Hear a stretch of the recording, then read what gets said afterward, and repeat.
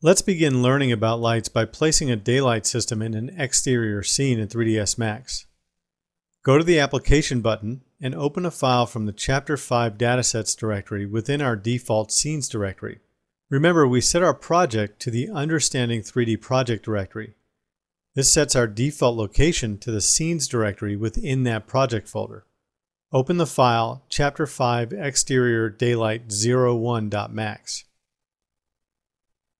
When you open this file, you'll see our exterior scene with our landscape and our buildings with a few additional enhancements. We have a camera, we have some trees, and several extra materials. We're going to place a daylight system in this scene.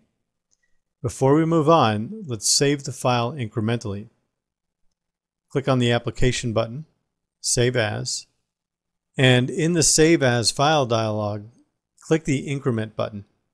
This will save the file as Chapter 5 Exterior Daylight 02.max.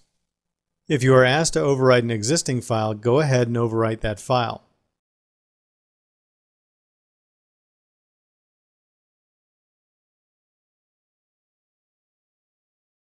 Right-click to activate the top viewport. Now we're going to create a daylight system. Remember that a daylight system is made up of multiple components: a direct light, a skylight, and various other 3ds Max components.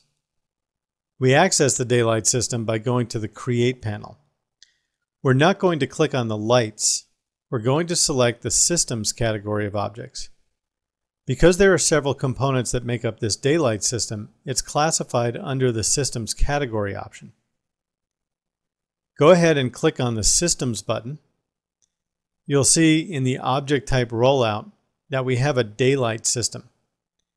Don't get that confused with the sunlight option.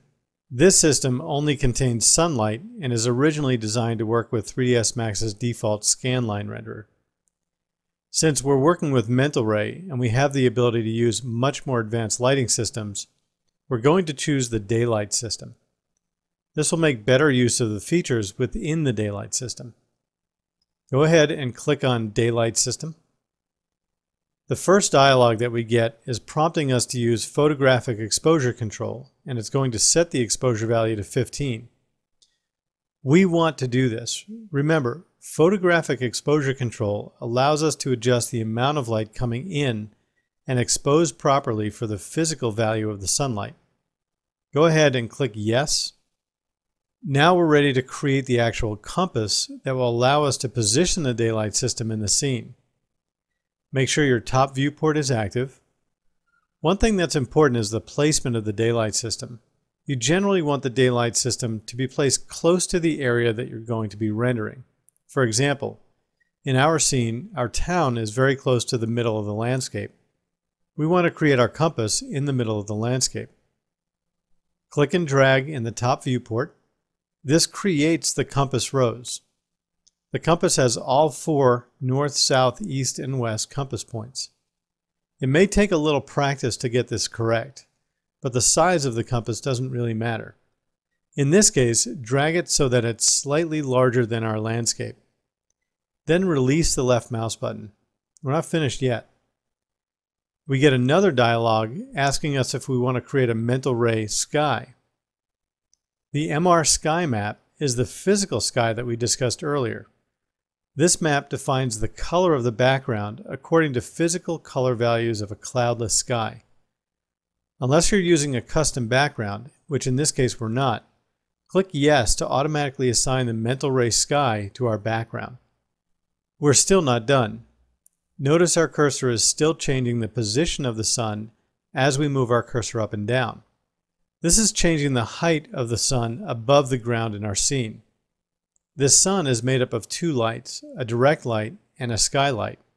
The only rule here is that the light fixture itself is above the tallest point in your scene.